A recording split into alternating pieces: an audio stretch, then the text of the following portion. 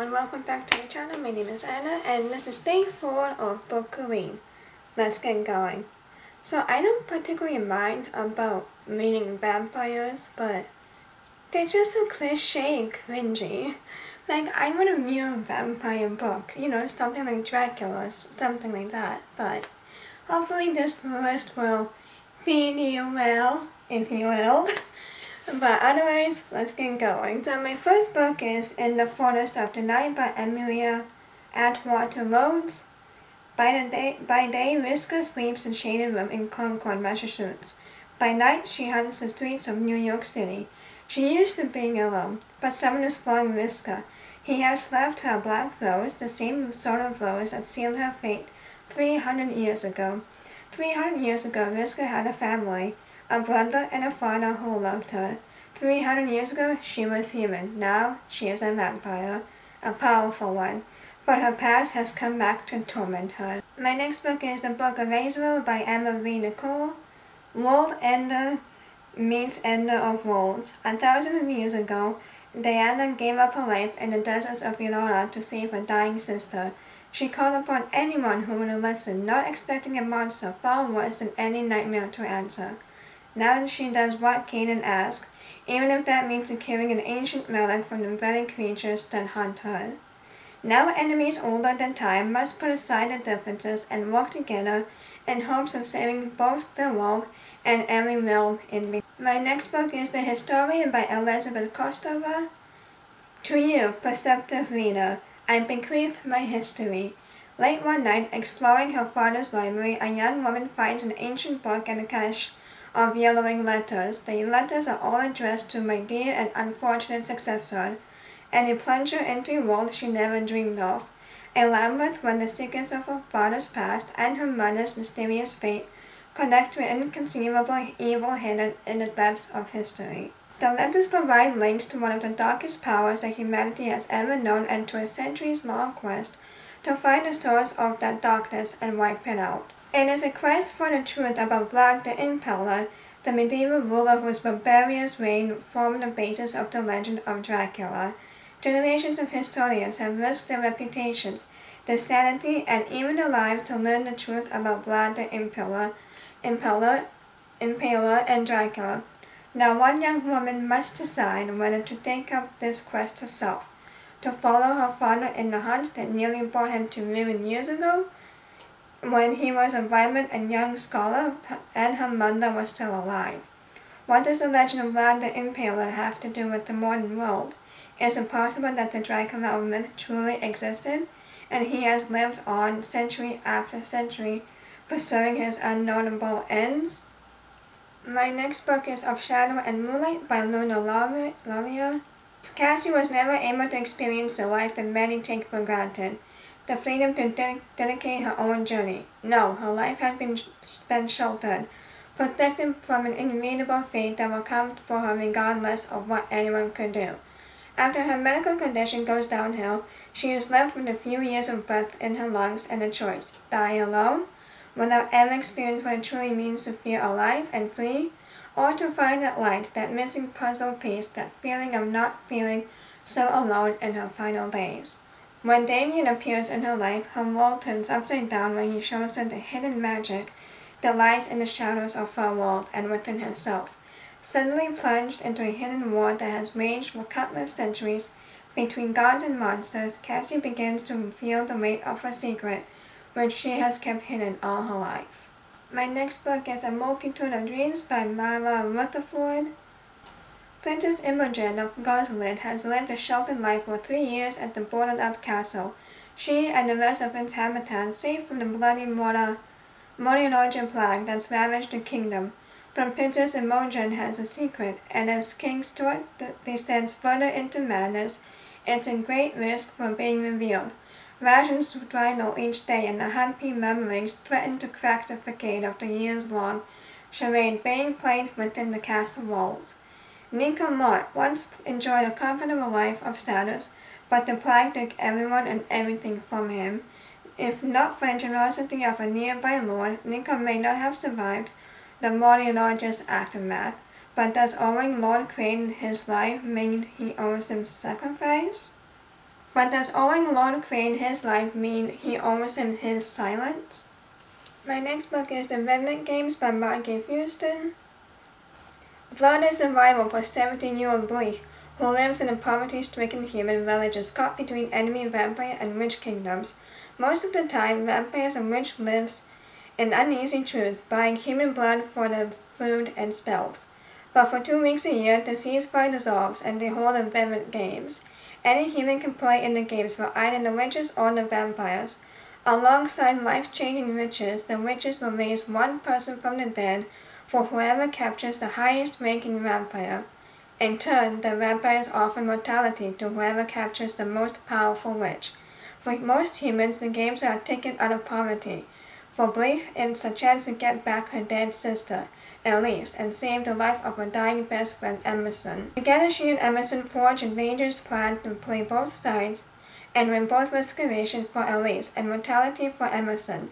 But when the vampire they capture stirs a passion in Bleak that she hasn't felt in a long time, she will have to make her a sister or the boy who showed her there's more to life than just survival. My next book is The Blood Confession by Alyssa M. Lilly. Drawn from the true story of a 17th century countess who bathed herself in human blood to preserve her looks forever, this chilling novel, combining gothic horror and romance, follows beautiful Elizabeth as she tells the story of her life while waiting to be sentenced for murder. My next book is The Serpent and the Wings of Night by Carissa Broadbent. The adopted human daughter of the night-born vampire king Onaya carved her place in a world designed to kill her. Her only chance to becoming something more than prey is entering the Kejani, a legendary tournament held by the goddess of death herself. But winning won't be easy amongst the most vicious warriors from all 3 vampire houses. To survive, Onaya is forced to make an alliance with a mysterious rival. Everything about Rahin is dangerous. He is a ruthless vampire, an efficient killer, an enemy to her father's crown, and her greatest competition. Yet what terrifies Onaya most of all is that she finds herself oddly drawn to him. But there's no room for compassion in the Kejani. War for the House of Night Blues, shattering everything that Onaya thought she knew about her home, and Rahin may understand her more than anyone, but the blossoming attraction couldn't be her downfall, in a kingdom where nothing is more deadly than love. My next book is Opium and Apistine by Lydia Kang. New York City, 1899. Tilly Pembroke's sister lies dead, her body drained of blood and with 2 puncture wounds on her neck. Bram Stoker's new novel Dracula has just been published and Tilly's imagination leaps to the impossible. The murderer is a vampire, but can it be? Can it? And ravenous reader and researcher, Tilly has something of an addiction to truth, and she won't rest until she unravels the mystery of her sister's death. Unfortunately, Tilly's addicted to more than just truth. To ease the pain from a recent injury, she's taking more and more laudanum, and some of her immediate circle are unhappy to keep her well supplied. Tilly can't bring herself to believe vampires exist, but with the hysteria surrounding her sister's death, the continued vampire explains, and the opium swirling through her body, it's becoming increasingly difficult for a girl who relies on facts and figures to know what's real, or whether she can trust those closest to her. My next book is The Stars Are Dying by Chloe C. Penalanda. In a world abandoned by the celestial goddess and left to suffer Tyrant's king reign, all Astrea knows is the safety in seclusion. But fragmented memories of only 5 years of her life, she's determined to discover more about her past, even if that means fleeing the cruel arms that hold her safe from the wicked vampires rumored to roam the land.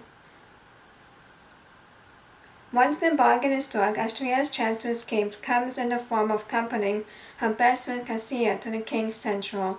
There on royal territory is the Centenary of the Limitatum, a succession of trials hosted by the king in which 5 human lands compete for a cycle of safety from the vampires seeking blood, claiming souls and savaging after dark. So when strategy strikes, Astrea must decide if taking the place of a murdered participant for the safety of her kingdom is worth dying for, or if protection and the answers to her past really are strong as desires. My next book is Wings, Once Cursed and Bound by Piper J. Drake.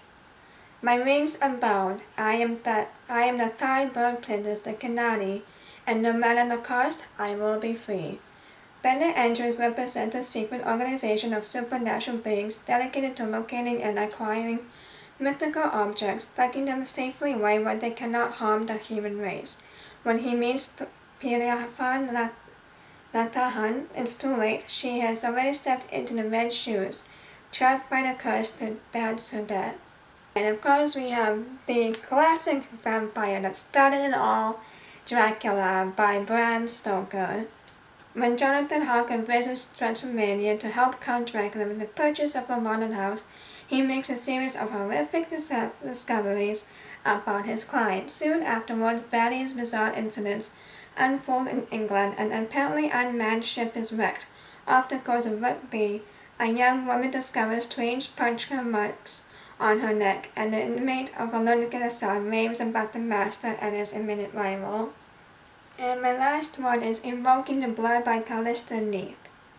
What could happen in 15 minutes? Faye agreed to her sister's brilliant idea to sneak into the Hunter's Moon Ball, a night the vampires and attendants held sacred.